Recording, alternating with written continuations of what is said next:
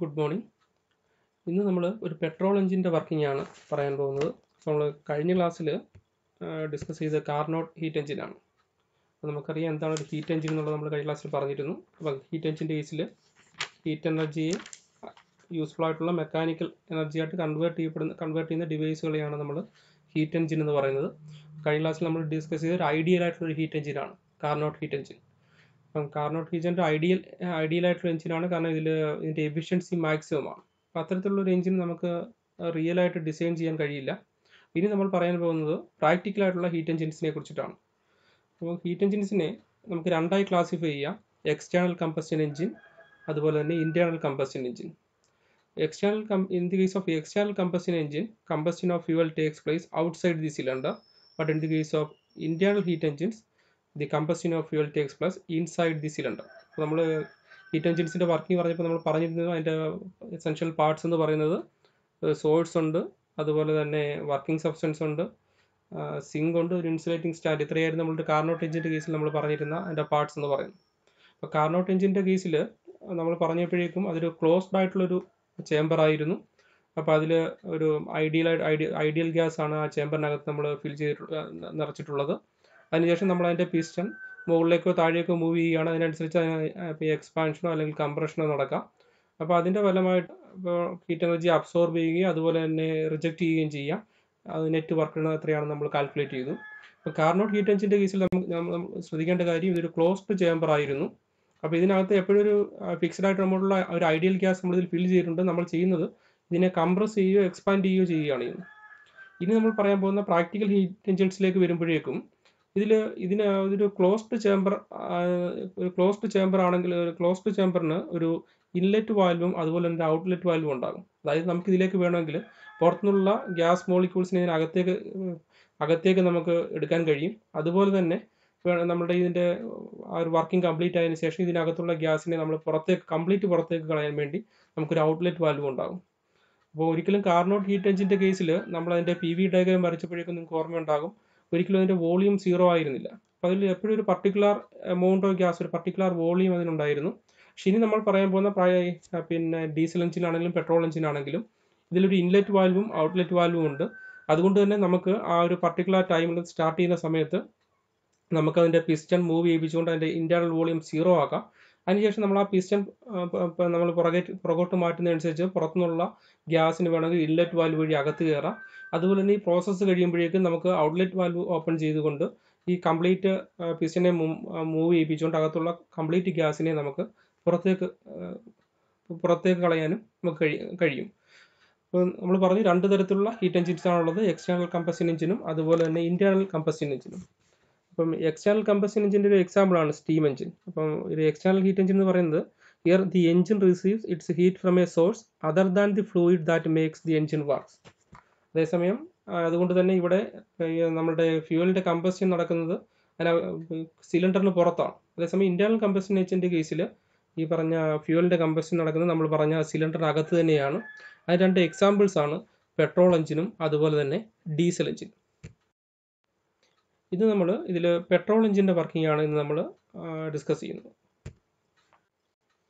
The first successful petrol engine was designed by the German engineer auto in 1876.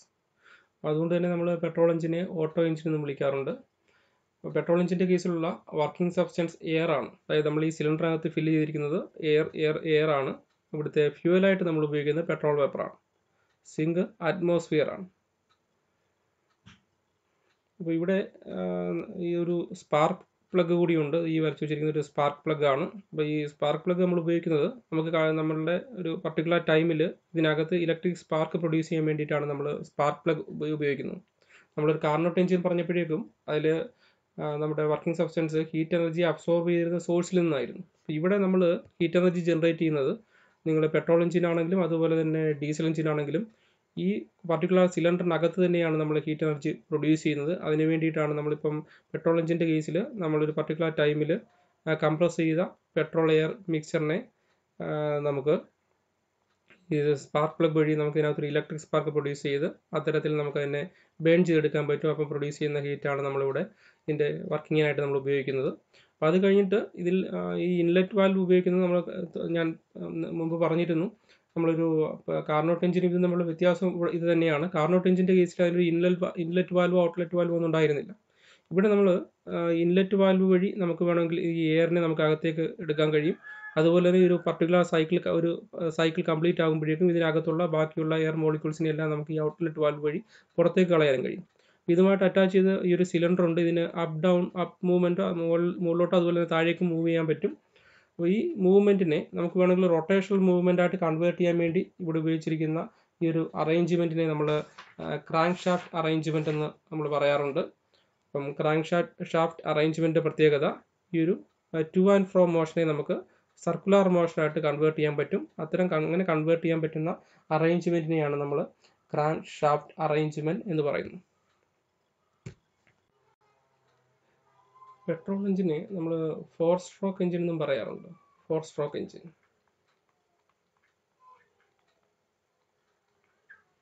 Because during a complete cycle of operation, the piston moves 4 times up and down. So the petrol engine is a 4 stroke engine.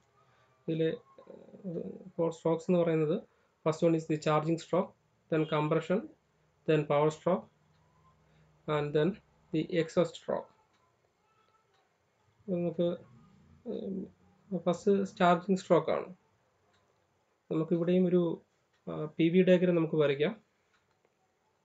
നമ്മൾ Y ആക്സിസിൽ പ്രഷറും അതുപോലെ തന്നെ X ആക്സിസിൽ വോളിയമാണ് എടുക്കുന്നത്. അപ്പം അങ്ങനെയാണെങ്കിൽ first കേസിൽ, അതായത് ചാർജിങ് സ്ട്രോക്കിൽ ഈ പിസ്റ്റൺ ഇതിൻ്റെ ടോപ്പിലായിരിക്കും. അതായത് ഇതിൻ്റെ വോളിയം എന്ന് പറയുന്നത് 0 ആണ്. ഇനി നമ്മൾ ചെയ്യുന്നത് ഇൻലെറ്റ് വാൽവ് ഓപ്പൺ ചെയ്യുന്നു. ഈ ഒരു സിലിണ്ടറിൻ്റെ പിസ്റ്റൺ നമ്മൾ താഴേക്ക് മൂവ് ചെയ്യിക്കുന്നു.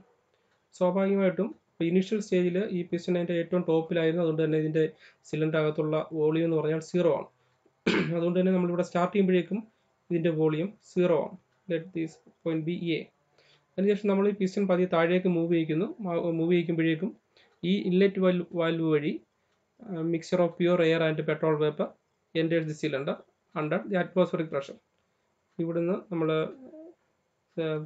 ഈ ഒരു പിസ്റ്റൺ പുറകേക്ക് മൂവ് ചെയ്യുന്നതനുസരിച്ച് വോളിയം ഇൻക്രീസ് ചെയ്യും. ഈ ഒരു പോയിന്റ് നമ്മൾ ബി ആയിട്ട് അസ്യൂം ചെയ്യുന്നു. ഈ ഒരു പ്രോസസ്സിൽ AB എന്ന് പറയുന്ന ഒരു പർട്ടിക്കുലർ പ്രോസസ്സിൻ്റെ പ്രത്യേകത, ഇത് പ്രഷറിന് വേരിയേഷൻ ഒന്നുമില്ല. കാരണം പുറത്തുള്ള പ്രഷർ എത്ര തന്നെയാണോ സെയിം പ്രഷർ തന്നെയായിരിക്കും അകത്ത്. കാരണം ഈ ഇൻലെറ്റ് വാൽവ് ഓപ്പൺ ആയതുകൊണ്ട് തന്നെ അകത്തുള്ള പ്രഷറും പുറത്തുള്ള പ്രഷറും സെയിം ആയിരിക്കും. അതുപോലെ തന്നെ ടെമ്പറേച്ചറിനും വേരിയേഷൻ ഒന്നുമില്ല. ഈ ഒരു പർട്ടിക്കുലർ വാൽവ് ഓപ്പൺ ആയതുകൊണ്ട് തന്നെ അകത്തെ ടെമ്പറേച്ചറും പുറത്തെ ടെമ്പറേച്ചറും സെയിം ആണ്. അപ്പോൾ AB എന്ന് പറയുന്ന ഈ ഒരു പ്രോസസ്സിൽ അതുകൊണ്ട് തന്നെ പ്രഷറിന് വേരിയേഷൻ ഇല്ല, ടെമ്പറേച്ചറിനും വേരിയേഷൻ ഇല്ല. പ്രഷർ എന്ന് പറയുന്നത് അറ്റ്മോസ്ഫിയറിക് പ്രഷർ തന്നെയായിരിക്കും. ഈ ഒരു ഇൻലെറ്റ് വാൽവ് വഴി നമ്മൾ പെട്രോളിൻ്റെയും എയറിൻ്റെയും ഒരു മിക്സറെയാണ് നമ്മൾ ഈ സിലിണ്ടർ അകത്തേക്ക് കയറുന്നത്. അപ്പോൾ ഈ ഒരു ബി എന്ന് പറയുന്ന പ്രോസസ്സിൽ ബിയുടെ പ്രഷറും വോളിയവും ടെമ്പറേച്ചറും നമുക്ക് തൽക്കാലം P1 V1 T1 ആയിട്ട് നമുക്ക് അസ്യൂം ചെയ്യാം.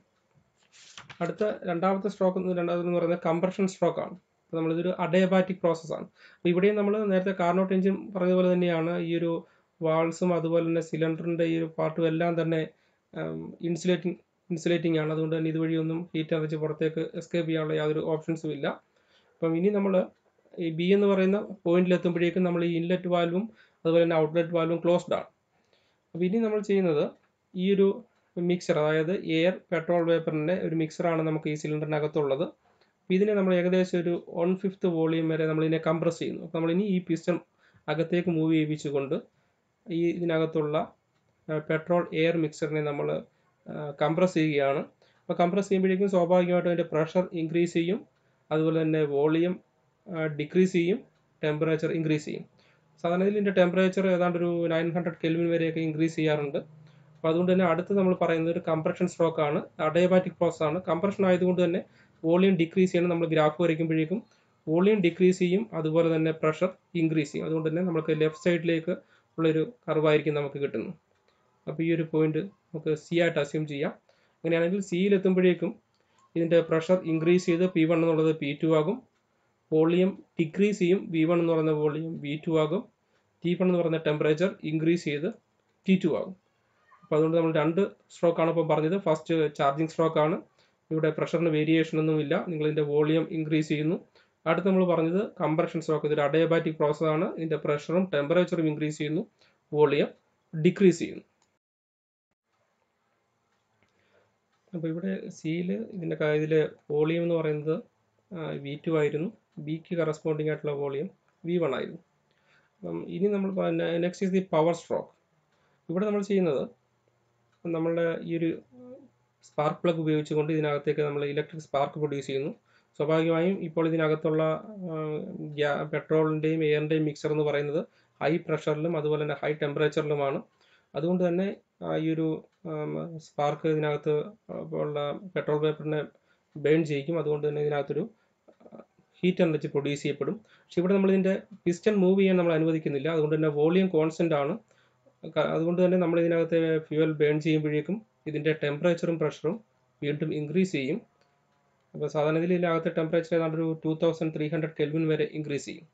അപ്പോൾ ഈ ഒരു പ്രോസസ്സ് എന്ന് പറയുന്നത്, അപ്പോൾ അതിൻ്റെ വോളിയത്തിന് ചേഞ്ച് ഒന്നുമില്ല. അതുകൊണ്ട് തന്നെ നമുക്ക് വേണമെങ്കിൽ ഇതിനെ CT എന്ന് പറയുന്ന D എന്ന് പറയുന്ന പോയിന്റ് വെച്ചിട്ട് നമുക്കിതിനെ റെപ്രസെൻ്റ് ചെയ്യാം. അപ്പം D എന്ന് പറയുന്ന പോയിന്റ് പ്രത്യേകത, ഇവിടുത്തെ പ്രഷർ വീണ്ടും എന്ത് ചെയ്യും, ഇതിനകത്ത് ഒരു ഹീറ്റ് ജനറേറ്റ് ചെയ്യപ്പെടുന്നുണ്ട്, ടെമ്പറേച്ചർ ഇൻക്രീസ് ചെയ്യുന്നുണ്ട്. അതുകൊണ്ട് തന്നെ ഇതിൻ്റെ പ്രഷർ ഇൻക്രീസ് ചെയ്ത് P3 ആകും. പക്ഷേ ഇതിൽ പിസ്റ്റൺ മൂവ് ചെയ്യാത്തതുകൊണ്ട് തന്നെ ഇതിൻ്റെ വോളിയത്തിന് വേരിയേഷൻ ഒന്നുമില്ല. വോളിയം V2 തന്നെയാണ്. ടെമ്പറേച്ചർ ഇൻക്രീസ് ചെയ്യും, ടെമ്പറേച്ചർ T3 ആയിട്ട് ഇൻക്രീസ് ചെയ്യും. അപ്പോൾ ഇനി അടുത്ത് നമ്മൾ പറയാൻ പോകുന്നതാണ് ഇതിൻ്റെ വർക്കിംഗ് സ്ട്രോക്ക് എന്ന് പറയുന്നത്. ഇനി നമ്മൾ ഈ പിസ്റ്റനെ ഫ്രീ ആയിട്ട് മൂവ് ചെയ്യിക്കുന്നു. കാരണം ഇതിനകത്ത് ഹൈ പ്രഷർ ഹൈ ടെമ്പറേച്ചറാണ്. ആ ഹൈ പ്രഷർ കാരണം ഈ പിസ്റ്റൺ വളരെ ഫാസ്റ്റായിട്ട് താഴേക്ക് മൂവ് ചെയ്യും. അതുകൊണ്ട് തന്നെ കറസ്പോണ്ടിങ് ആയിട്ട് ഇതിൻ്റെ പ്രഷർ ഡിക്രീസ് ചെയ്യണം. അതുപോലെ തന്നെ വോളിയം, ഈ ഒരു പിസ്റ്റൺ താഴേക്ക് മൂവ് ചെയ്യുന്നതുകൊണ്ട് ഇതിനകത്ത് വോളിയം ഇൻക്രീസ് ചെയ്യും, പ്രഷർ അതുകൊണ്ട് തന്നെ ഡിക്രീസ് ചെയ്യും, ടെമ്പറേച്ചറും ഡിക്രീസ് ചെയ്യും. അപ്പോൾ ഈ ഒരു പോയിന്റിനെ ഞാൻ ആയിട്ട് റെപ്രസെൻ്റ് ചെയ്യുവാണെങ്കിൽ, എന്ന് പറയുന്ന പോയിന്റിൻ്റെ പ്രത്യേകത, ഈ ഒരു പർട്ടിക്കുലർ പോയിന്റിൽ എത്തുമ്പോഴേക്കും ഇതിൻ്റെ പ്രഷർ നേരത്തെ ഉണ്ടായിരുന്ന P3യിൽ നിന്നും ഡിക്രീസ് ചെയ്യും. ആ ഒരു പ്രഷറിൻ്റെ വാല്യൂ P4 ആയിട്ട് അസ്യൂം ചെയ്യാം. അതുപോലെ തന്നെ വോളിയം ഡിക്രീസ് ചെയ്യുന്നു, വോളിയം ഡിക്രീസ് ചെയ്ത് V1 ആകുന്നു. അപ്പം വോളിയം V1 ആണ്. ടെമ്പറേച്ചർ നേരത്തെ T3 ആയിരുന്നു, ആ ടെമ്പറേച്ചർ ഡിക്രീസ് ചെയ്ത് T4 ആകും. അപ്പോൾ ഈ D എന്ന് പറയുന്ന കർവിനെയാണ് നമ്മളിതിൻ്റെ വർക്കിംഗ് സൈക്കിൾ എന്ന് പറയുന്നത്. കാരണം ഇതിൻ്റെ വർക്കിംഗ് സ്ട്രോക്ക് എന്ന് പറയുന്നത്, കാരണം നമ്മൾ ആദ്യം പറഞ്ഞ കേസിൽ, അതായത് നമ്മൾ AB എന്ന് പറയുന്ന ഈ ഒരു പർട്ടിക്കുലർ പാത്ത്, ഇവിടെ നമ്മൾ ഈ പിസ്റ്റനെ പുറകേക്ക് നമ്മൾ മൂവ് ചെയ്യിക്കുന്നു. അടുത്ത BCയിലാണെങ്കിൽ നമ്മൾ അതിനെ കംപ്രസ് ചെയ്യിക്കുന്നു. CD-യിലാണെങ്കിൽ വോളിയം സെയിം ആയിട്ട് വെച്ചുകൊണ്ട് തന്നെ അത് ബേൺ ചെയ്യുന്നു.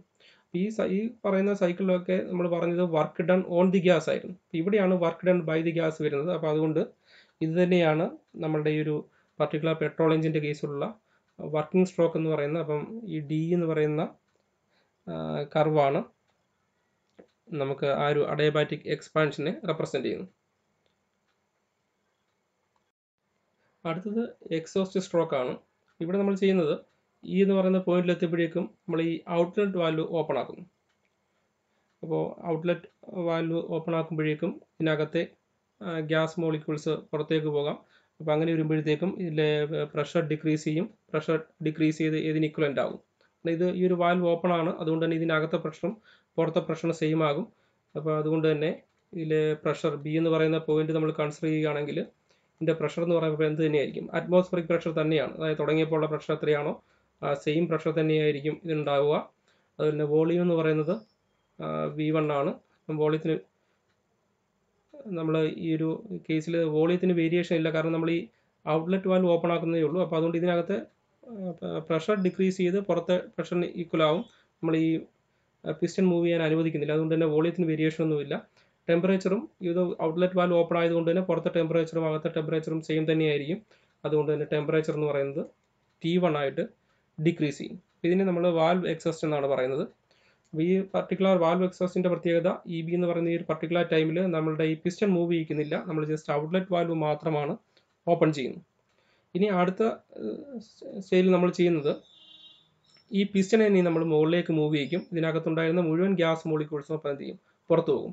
അതായത് Bയിൽ നിന്നും Aയിലേക്ക് മൂവ് ചെയ്യുന്നു. അതായത് ഇതിൻ്റെ അകത്തെ വോളിയം എന്ന് പറയുന്നത് വീണ്ടും ഡിക്രീസ് ചെയ്ത് എത്രയാകും, 0 ആകും. അപ്പോൾ ഇതിനെയാണ് നമ്മൾ എക്സോസ്റ്റ് സ്ട്രോക്ക് എന്ന് പറയുന്നത്. അപ്പോൾ അതുകൊണ്ട് തന്നെ എക്സോസ്റ്റ് സ്ട്രോക്ക് എന്ന് പറയുന്നത് BA ആണ്. അപ്പോൾ ഇത്രയുമാണ് പെട്രോൾ എഞ്ചിൻ്റെ കേസിലുള്ള വർക്കിംഗ് സ്ട്രോക്ക് എന്ന് പറയുന്നത്. So the engine has completed on cycle of operation. നിങ്ങളിവിടെ നോക്കി അറിയാൻ പറ്റും ഇതിൽ എത്ര തവണ പിസ്റ്റൺ മൂവ് ചെയ്യുന്നുള്ളത്. അതായത് ഫസ്റ്റ് കേസിൽ, അതായത് ചാർജിങ് സ്ട്രോക്കിൽ നമ്മൾ ഇതിൻ്റെ പിസ്റ്റൺ പിന്നെ ആദ്യം പിസ്റ്റൺ ഈ ടോപ്പിലായിരുന്നു, ആ പിസ്റ്റനെ നമ്മൾ താഴോട്ട് മൂവ് ചെയ്യിക്കുന്നു. ഏത് കേസിൽ? ചാർജിങ് സ്ട്രോക്കിൽ. അപ്പോൾ എയിൽ നിന്ന് ബിയിലേക്ക് എത്തുന്നു. അപ്പോൾ ഈ ഒരു കേസിൻ്റെ പ്രത്യേകത പ്രഷറും ടെമ്പറേച്ചറും പുറത്തുള്ള പ്രഷറിനും ടെമ്പറേച്ചറിനും ഈക്വൽ ആയിരിക്കും. വോളിയം ഇൻക്രീസ് ചെയ്യുന്നു. അപ്പോൾ രണ്ടാമത്തെ കേസിൽ നമ്മൾ ചെയ്തത്, പിന്നീട് നമ്മളിതിനെ ഇൻലെറ്റ് വാൽവ് ക്ലോസ് ചെയ്തു. ഇൻലെറ്റ് വാൽവ് ഔട്ട്ലെറ്റ് വാൽവ് എല്ലാം ക്ലോസ്ഡ് ആണ്. പിന്നീട് നമ്മളിതിനെ ഒന്ന് കംപ്രസ് ചെയ്തു. ഒരു അഡയബാറ്റിക് കംപ്രഷൻ ആയിരുന്നു. അതിനുവേണ്ടി നമ്മൾ ഈ പിസ്റ്റനെ മുകളിലേക്ക് മൂവ് ചെയ്യിപ്പിച്ചു. അപ്പോൾ അതാണ് BC എന്ന് പറയുന്ന ഈ കർവിലെ പാർട്ട് എന്ന് പറയുന്നത്. അപ്പോൾ ഈ പാർട്ടിൻ്റെ പ്രത്യേകത, ഇവിടെ പ്രഷർ ഇൻക്രീസ് ചെയ്യും, അതുപോലെ തന്നെ ടെമ്പറേച്ചർ ഇൻക്രീസ് ചെയ്യും, വോളിയം ഡിക്രീസ് ചെയ്യും. പിന്നീട് നമ്മൾ ചെയ്തത് ഈ പറയുന്നതിനകത്ത് സ്പാർക്ക് പ്ലഗ് ഉപയോഗിച്ചുകൊണ്ട് നമ്മൾ ഇതിനകത്തുള്ള പെട്രോൾ എയർ മിക്സറിനെ നമ്മൾ ബേൺ ചെയ്യുന്നു. അപ്പോൾ അതുകൊണ്ട് തന്നെ ഇതിൻ്റെ പ്രഷറും ടെമ്പറേച്ചറും ഇൻക്രീസ് ചെയ്യുന്നു. പക്ഷേ നമ്മൾ ഈ ഒരു പർട്ടിക്കുലർ സൈക്കിളിൽ, ഈ ഒരു പ്രോസസ്സിൽ നമ്മളിതിൻ്റെ ചില പിസ്റ്റൺ മൂവ് ചെയ്യിക്കുന്നില്ല. പിന്നീട് നമ്മൾ പറഞ്ഞതാണ് വർക്കിംഗ് സ്ട്രോക്ക് എന്ന് പറയുന്നത്. അപ്പോൾ ഇതിനകത്തുള്ള ഹൈ പ്രഷറിലുള്ള ഈ ഒരു മോളിക്യൂൾസിനെ നമ്മൾ, ഹൈ പ്രഷറുള്ള ഗ്യാസാണ് ഇതിനകത്തുള്ളത്, പിന്നെ നമ്മൾ ഈ പിസ്റ്റനെ മൂവ് ചെയ്യാൻ അനുവദിക്കുന്നു. അതുകൊണ്ട് തന്നെ ഇതിൻ്റെ പിസ്റ്റൺ ഇതിനകത്ത് ഹൈ പ്രഷർ ആയതുകൊണ്ട് തന്നെ ഈ പിസ്റ്റനെ ഇത് പുറകേക്ക് തള്ളും. അപ്പോൾ അതുകൊണ്ട് തന്നെ ഈ പിസ്റ്റൺ താഴേക്ക് മൂവ് ചെയ്യും. അപ്പോൾ ഇതൊരു അഡയബാറ്റിക് എക്സ്പാൻഷൻ പ്രോസസ്സാണ്. അതിനുശേഷം നമ്മൾ ചെയ്തത്, നമ്മൾ അതിൻ്റെ ഔട്ട്ലെറ്റ് വാൽവ് ഓപ്പൺ ആക്കുന്നു. പിസ്റ്റൺ മൂവ് ചെയ്യുന്നില്ല, ഔട്ട്ലെറ്റ് വാൽവ് ഓപ്പൺ ആക്കുന്നു. അപ്പോൾ അതുകൊണ്ട് തന്നെ ഇതിനകത്തുള്ള ഗ്യാസ് മോളിക്യൂൾസും പുറത്തേക്ക് പോകുന്നു. അതുകൊണ്ട് തന്നെ ഇതിൻ്റെ പ്രഷറും ടെമ്പറേച്ചറും ഒക്കെ പുറത്തുള്ള പ്രഷറിൻ്റെയും ടെമ്പറേച്ചറിനും സെയിം ആയിരിക്കും. പക്ഷേ ഇവിടെ നമ്മൾ പിസ്റ്റൺ മൂവ്മെൻ്റ് ഒന്നുമില്ല. പിന്നീട് നമ്മൾ ചെയ്തത് എക്സോസ്റ്റ് സ്ട്രോക്ക്, അതായത് പിസ്റ്റനെ കംപ്ലീറ്റ് നമ്മൾ മുകളിലേക്ക് മൂവ് ചെയ്യിപ്പിച്ചുകൊണ്ട് ഇതിനകത്തുള്ള മുഴുവൻ ഗ്യാസ് മോളിക്യൂൾസിനെയും നമ്മൾ പുറത്തേക്ക് തള്ളിക്കളയുന്നു. അപ്പോൾ അതുകൊണ്ട് അടുത്ത കേസിൽ നമ്മളിതിനെ പിന്നെ വീണ്ടും ഈ പിസ്റ്റനെ മുകളിലേക്ക് മൂവ് ചെയ്യിക്കുന്നു. അപ്പോൾ അതാണ് BA എന്ന് പറയുന്ന ഗ്രാഫ് റെപ്രസെൻറ്റ് ചെയ്യുന്നത് ഈ എക്സോസ്റ്റ് സ്ട്രോക്കിനെയാണ്. നിങ്ങൾ നോക്കി അറിയാൻ പറ്റും. അപ്പോൾ നമ്മൾ കംപ്ലീറ്റ് സൈക്കിൾ പറയുമ്പോഴേക്കും 4 തവണയാണ് ഈ പിസ്റ്റൺ മൂവ് ചെയ്തത്. 2 തവണ, ഒരു തവണ താഴേക്ക്, അടുത്ത് വീണ്ടും മുകളിലേക്ക്, വീണ്ടും താഴേക്ക്, വീണ്ടും മുകളിലേക്ക്. അതുകൊണ്ടാണ് നമ്മൾ പറഞ്ഞത് ഒരു പെട്രോൾ എഞ്ചിൻ എന്ന് പറയുന്നത് ഒരു 4 സ്ട്രോക്ക് എഞ്ചിനാണ്.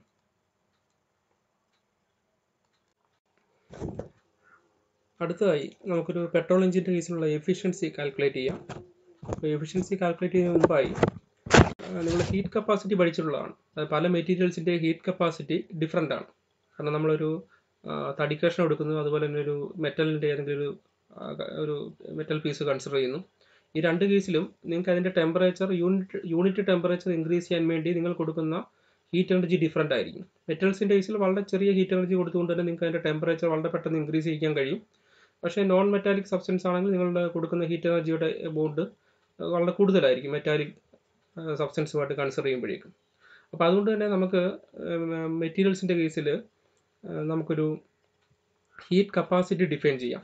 So different materials have different capacity to absorb heat to produce a given change of temperature in a given mass. അപ്പോൾ നമ്മൾ ഒരു പർട്ടിക്കുലർ മെറ്റീരിയലിൻ്റെ മാസ് M ആണ്, നമ്മൾ അതിൻ്റെ ടെമ്പറേച്ചർ, നമ്മൾ കൊടുക്കുന്ന ഹീറ്റ് എനർജി Q ആണ്, ഉണ്ടായ ടെമ്പറേച്ചർ ഡിഫറൻസ് ΔT ആണെങ്കിൽ നമുക്ക് അതിൻ്റെ ഹീറ്റ് കപ്പാസിറ്റിയെ നമ്മൾ ഡിഫൈൻ ചെയ്യുന്നത് heat capacity equal to Q by ΔT ആണ്. അങ്ങനെയാണെങ്കിൽ സ്പെസിഫിക് ഹീറ്റ് കപ്പാസിറ്റി എങ്ങനെ ഡിഫൈൻ ചെയ്യാം? സ്പെസിഫിക് ഹീറ്റ് കപ്പാസിറ്റി എന്ന് പറയുന്നത് heat capacity per unit mass ആണ്. അപ്പം നിങ്ങൾ സ്പെസിഫിക് ഹീറ്റ് കപ്പാസിറ്റി ആയിട്ട് കോൺസ്റ്റന്റ് പ്രഷർ അല്ലെങ്കിൽ സ്പെസിഫിക് കപ്പാസിറ്റി ആയിട്ട് കോൺസ്റ്റന്റ് വോളിയം ഒക്കെ പഠിച്ചിട്ടുള്ളതാണ്. അപ്പോൾ സ്പെസിഫിക് ഹീറ്റ് എന്ന് പറയുന്നത് ഹീറ്റ് കപ്പാസിറ്റി, അതായത് Q by ΔT per unit മാസിനെയാണ് നമ്മൾ സ്പെസിഫിക് ഹീറ്റ് കപ്പാസിറ്റി എന്ന് പറയുന്നത്. അതുകൊണ്ട് തന്നെ നമുക്കിതിനെ Q by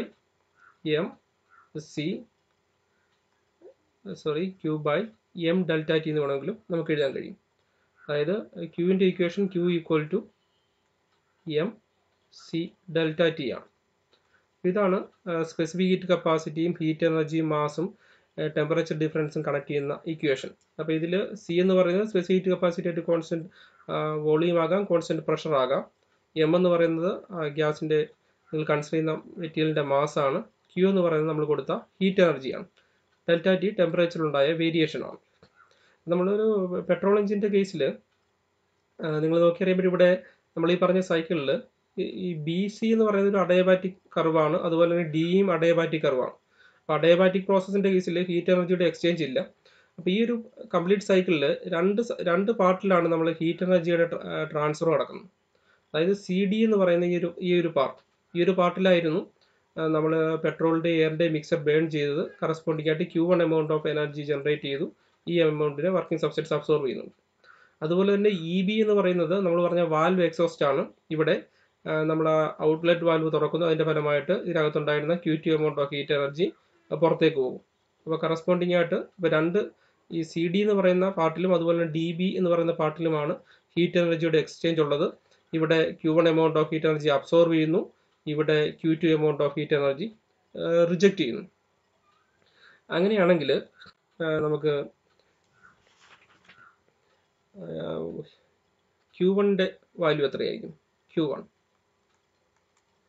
എന്ന് പറയുന്ന ഈ ഒരു പർട്ടിക്കുലർ പാത്തിലാണ് നമ്മുടെ equation Q equal to MC delta T ആണ്.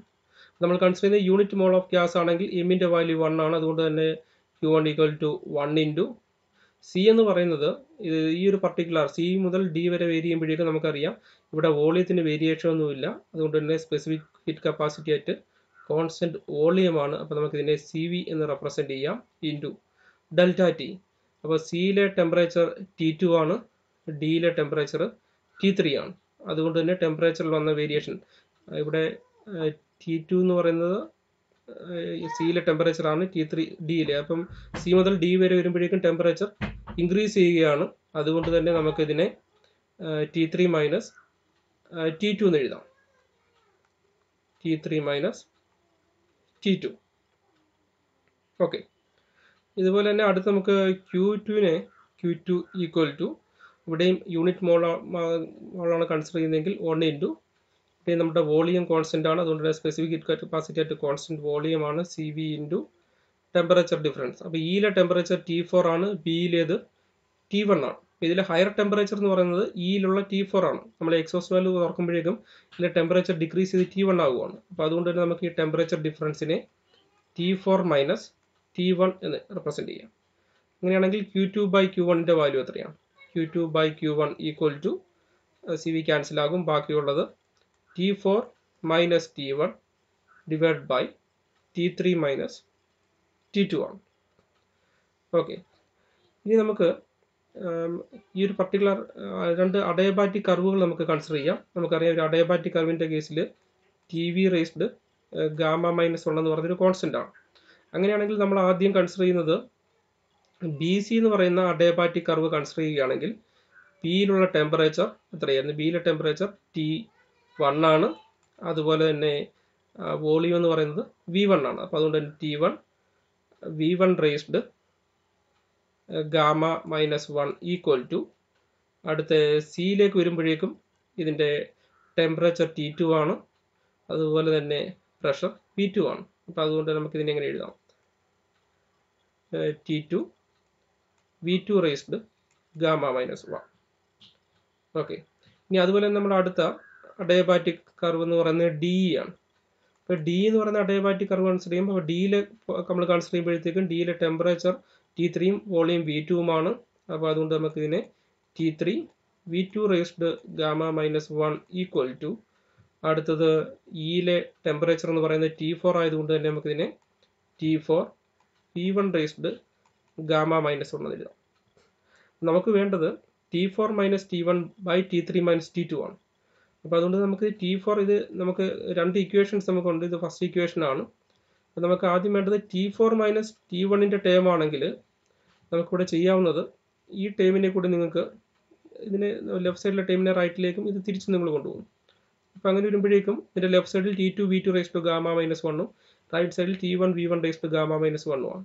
അങ്ങനെയാണെങ്കിൽ നമുക്കിനി ഈ രണ്ട് ഇക്വേഷനെയും സെക്കൻഡ് ഇക്വേഷനിൽ നിന്ന് നമുക്ക് ഫസ്റ്റ് ഇക്വേഷൻ സബ്സ്ട്രാക്ട് ചെയ്താൽ ഇവിടെ ഒരു T4 V1 raise to gamma minus 1 ഉണ്ട്. അതുപോലെ തന്നെ ഇവിടെ വരുന്നത് T1 V1 raise to gamma minus 1 ആണ്. ഇതിൽ നിന്ന് നമുക്ക് V1 gamma rays to minus 1 common എടുക്കാം. അതിൽ ഇവിടെ വരുമ്പോഴേക്കും T3യും T2ഉമാണുള്ളത്. അപ്പോൾ ഇവിടെ രണ്ട് V2 raise to gamma minus 1 നമുക്ക് കോമൺ എടുക്കാം. അപ്പോൾ നമുക്ക് കിട്ടുന്ന ഇക്വേഷൻ എത്രയാണ്? T4 minus T1 into V1 raised to gamma minus 1 equal to T3 minus T2 into P2 raised to gamma minus 1. അങ്ങനെയാണെങ്കിൽ T4 minus T1 divided by T3 minus T2 എന്ന് പറയുന്നത് എത്രയായിരിക്കും? നമ്മൾ ഇതിനെ റൈറ്റ് സൈഡിലേക്ക് കൊണ്ടുപോകാൻ നമുക്ക് കിട്ടുന്നത് V2 by V1 the whole raised to gamma minus 1 ആണ്. അപ്പോൾ അതുകൊണ്ട് തന്നെ നമ്മുടെ എഫിഷ്യൻസിയുടെ ഇക്വേഷൻ എഫിഷ്യൻസി ഈറ്റ equal to 1 minus Q2 by Q1 ആണ്. അപ്പോൾ ഇതിന് വരെ നമുക്ക് എങ്ങനെ എഴുതാം? 1 മൈനസ് Q2 by Q1 എന്ന് പറയുന്നത് നമുക്ക് നേരത്തെ കിട്ടിയത് T4 minus T1 by T3 minus T2 ആണ്. അപ്പോൾ അതുകൊണ്ട് തന്നെ നമുക്കതിനെ 1 minus V2 by V1 the whole raised to gamma minus 1 എന്ന് നമുക്ക് എഴുതാൻ കഴിയും. നമുക്ക് വേണമെങ്കിൽ ഇവിടെ ഒരു കംപ്രഷൻ റേഷ്യോ ഡിഫൈൻ ചെയ്യാം. കാരണം നമുക്കറിയാം ഈ BC എന്ന് പറയുന്ന ഒരു അഡയബാറ്റിക് കംപ്രഷൻ ആയിരുന്നു ഈ ഒരു പ്രോസസ്സ് എന്ന് പറയുന്നത്. അപ്പോൾ ഈ ഒരു കംപ്രഷൻ്റെ ഫലമായിട്ട് V1 ആയിരുന്നു ഇനീഷ്യൽ വോളിയം, അതിനെ നമ്മൾ കംപ്രസ് ചെയ്ത് V2 ആക്കി. അപ്പോൾ എത്രമാത്രം കംപ്രസ് ചെയ്യുന്നു ചോദിച്ചാൽ V1 by V2 ആണ് ആ ഒരു കംപ്രഷൻ റേഷ്യോ. നമ്മളിതിനെ റോ വെച്ച് റെപ്രസെൻറ്റ് ചെയ്യുവാണെങ്കിൽ നമുക്ക് ഈറ്റ എങ്ങനെ എഴുതാൻ കഴിയും? ഈറ്റ ഈക്വൽ ടു 1 മൈനസ് ഇത് V2 by V1 ആണ്, പക്ഷേ കംപ്രഷൻ റേഷ്യോ എന്ന് പറഞ്ഞാൽ V1 by V2 ആണ്. അതുകൊണ്ട് തന്നെ ഇവിടെ നമ്മളിത് V2 by V1 ആയതുകൊണ്ട് നമുക്ക് ഇതിനെ 1 മൈനസ് ഇത് 1 by റോ ആണ്, 1 by raw raised gamma minus 1 എന്ന് എഴുതാം. അപ്പോൾ ഇതാണ് ഒരു പെട്രോൾ എഞ്ചിൻ്റെ കേസുള്ള എഫിഷ്യൻസി എന്ന് പറയുന്നത്. അപ്പോൾ അങ്ങനെയാണെങ്കിൽ എങ്ങനെയാണ് നമുക്കൊരു പെട്രോൾ എഞ്ചിൻ്റെ എഫിഷ്യൻസി ഇൻക്രീസ് ചെയ്യാൻ കഴിയുന്നത്? ഇവിടെ നോക്കി അറിയാൻ പറ്റും. ഈ ഒരു ടേം 0 ആണെങ്കിൽ ഈറ്റ 1 ആണ്, അതായത് എഫിഷ്യൻസി മാക്സിമം ആണ്. അല്ലെങ്കിൽ അതുകൊണ്ട് തന്നെ എഫിഷ്യൻസി ഇൻക്രീസ് ചെയ്യണമെങ്കിൽ ഈ ടേം മിനിമം ആയിരിക്കണം. കാരണം ഇത് 1 മൈനസ് ഈ ഒരു പർട്ടിക്കുലർ ടേം ആണ്. അതുകൊണ്ട് ഈ ടേം മിനിമം ആകുവാണെങ്കിൽ എഫിഷ്യൻസി മാക്സിമം ആയിരിക്കും. ഈ ടേം മിനിമം ആകണമെങ്കിൽ റോയുടെ വാല്യൂ ഇൻക്രീസ് ചെയ്യണം. റോയുടെ വാല്യൂ മാക്സിമം ആണെങ്കിൽ 1 by റോ മിനിമം ആയിരിക്കും, എഫിഷ്യൻസി മാക്സിമം ആയിരിക്കും. അപ്പോൾ അതുകൊണ്ട് റോ ഇൻക്രീസ് ചെയ്യുന്നതിനനുസരിച്ചിട്ട് എഫിഷ്യൻസിയും ഇൻക്രീസ് ചെയ്യും. അപ്പം സാധാരണ ഇതിലൊരു പെട്രോൾ എഞ്ചിൻ്റെ കേസിൽ അതിൻ്റെ കംപ്രഷൻ റേഷ്യോ 5 ആയിരിക്കും. 5-ന് ഒരു വാല്യൂ ആണ് നമുക്ക് കിട്ടുന്നത്. നമുക്ക് വേണമെങ്കിൽ ഇത് ഇൻക്രീസ് ചെയ്യാം. പക്ഷേ ഇൻക്രീസ് ചെയ്യുമ്പോഴും നമുക്കൊരു പരിധിക്ക് മുകളിൽ നമുക്ക് ഇതിനെ ഇൻക്രീസ് ചെയ്യാൻ പറ്റില്ല. നമുക്ക് വേണമെങ്കിൽ റോ ഇൻക്രീസ് ചെയ്ത് ആൾമോസ്റ്റ് 10 ആക്കാൻ കഴിയും. പക്ഷേ ഇനിയും ഇതിന് മുകളിൽ ഇൻക്രീസ് ചെയ്താലുള്ള പ്രശ്നം നമുക്കറിയാം. നമ്മൾ പെട്രോളിൻ്റെ എയറിൻ്റെയും മിക്സറിനെയാണ് കംപ്രസ് ചെയ്യുന്നത്.